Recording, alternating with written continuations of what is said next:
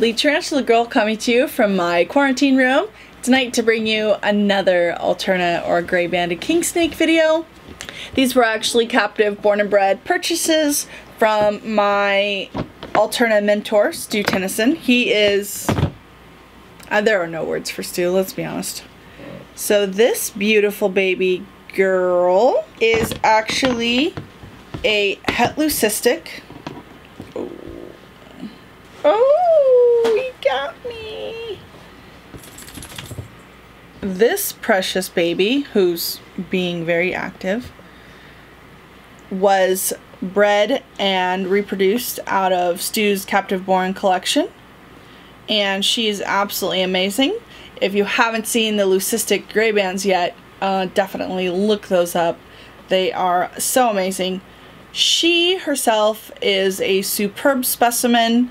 Very clean lines, clean pattern, big buggy grayband eyes. She's so beautiful.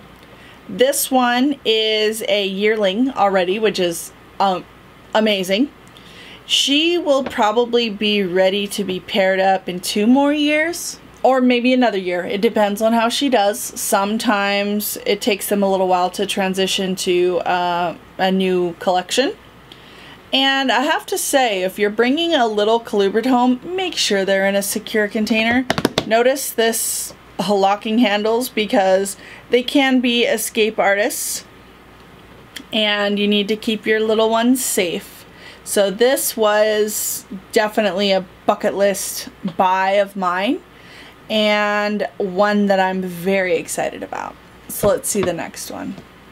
This baby girl is just a locale specific Alterna, and you got me, you got me.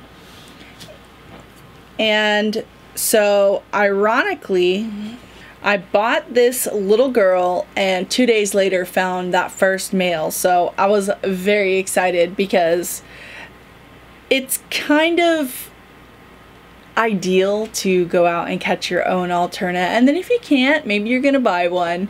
And so the summer was slipping by and I thought, oh, I can't go another year, I better buy some.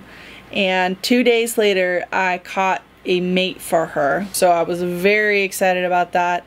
Very proud moment in my life.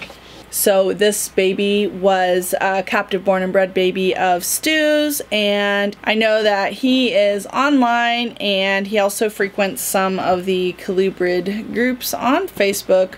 Stu Tennyson is the man. He is also a veteran of our American military. Here's a fun fact about this locale. As far as the breeder knows, only 7 animals have ever been collected from that area, and the different colors and patterns tend to be locale specific, and so this is an unusual baby and I'm very proud to have her. So I hope you guys enjoyed seeing a couple of different little Alterna in my collection. I am a very proud mom, and I can't wait until these girls are having babies of their own. Comment below what your favorite Alterna locality is, and we'll see you guys next time.